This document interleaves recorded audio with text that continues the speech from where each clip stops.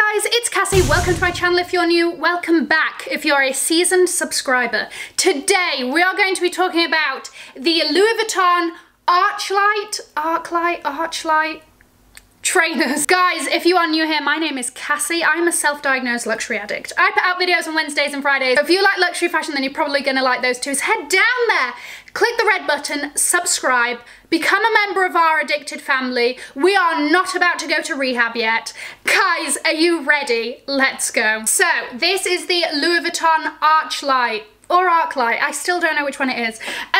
This design has been going around for a couple of seasons now.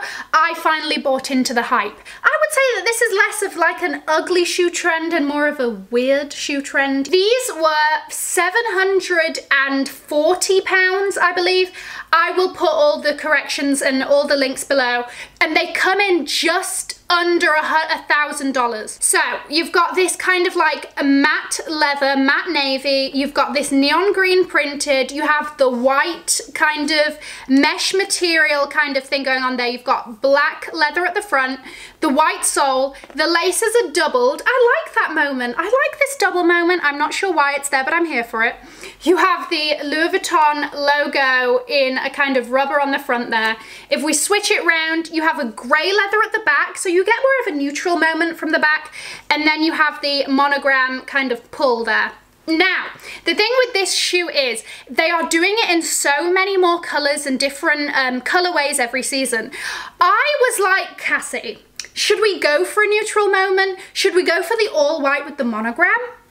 Possibility. This just spoke to my soul. I saw it and I had never seen anybody in it, like on Instagram or in real life or whatever, so I was like, listen, a girl needs to have these. The pros of these are, they're obviously very on trend. This whole style is very on trend. It's come back for a few seasons now. This is it and it's happening, okay? So you either join the crew or you sit out and you keep your opinions to yourself. I am a size 39. Usually I went for a size 39, perfect fit. Now when I first tried it on, it was a bit tight around the side. I will say, if you have wide feet, this shoe is not for you. It is not. It comes very narrow, and I have quite narrow feet anyway, so I put it on and I thought, okay, this is a cozy fit, it's fine.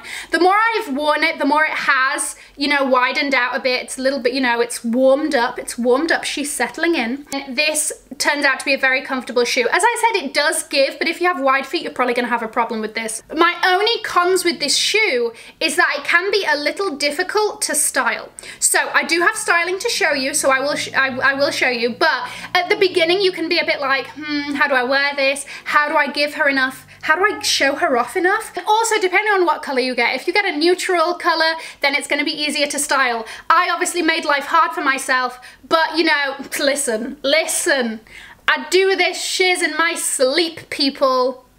This wasn't gonna stump me. The main concern with this shoe with styling is this bit, okay, because this kind of tongue at the front is very high, but then it's low at the side. So your main concern is the ankle area.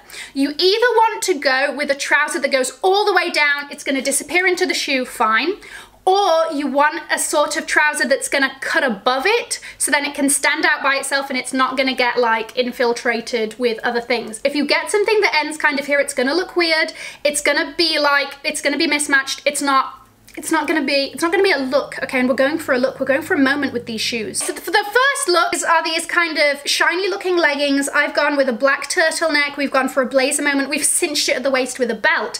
And this is why you've got one color going throughout the outfit.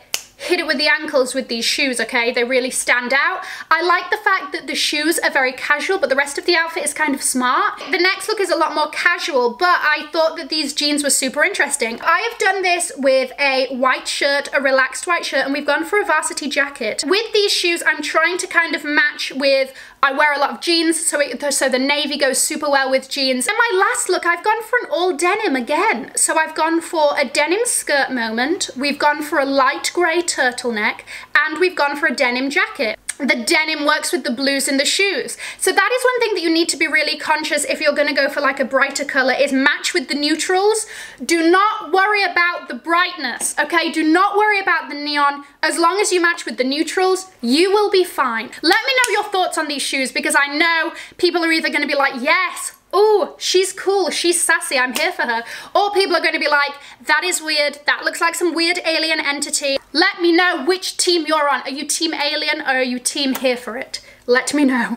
Guys, like this if you enjoyed it. Subscribe if you haven't already. Become a member of our family. We would love to have you. Join us and have an amazing morning, afternoon, or evening wherever you are. And I will see you in my next video. Mwah! Bye, guys.